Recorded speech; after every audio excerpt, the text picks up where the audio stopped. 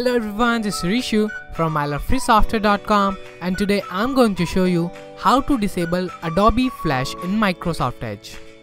By default, this option is enabled and blocks it for untrusted sites only. Let me quickly show you a simple method to disable Adobe Flash.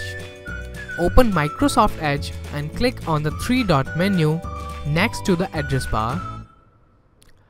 Now click on the Settings option.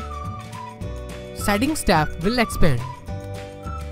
Scroll a bit and you will see the option View Advanced Settings.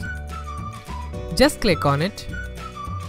Now under the Advanced Settings tab, you will see the option Use Adobe Flash Flayer, which is by default is on.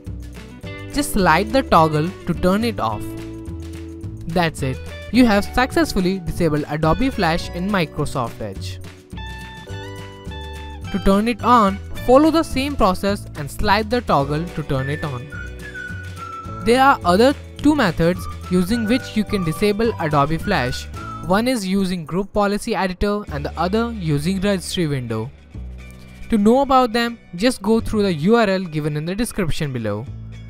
So friends, now you know how to disable Adobe Flash in MS Edge.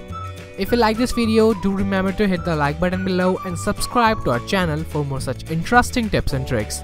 Bye for now.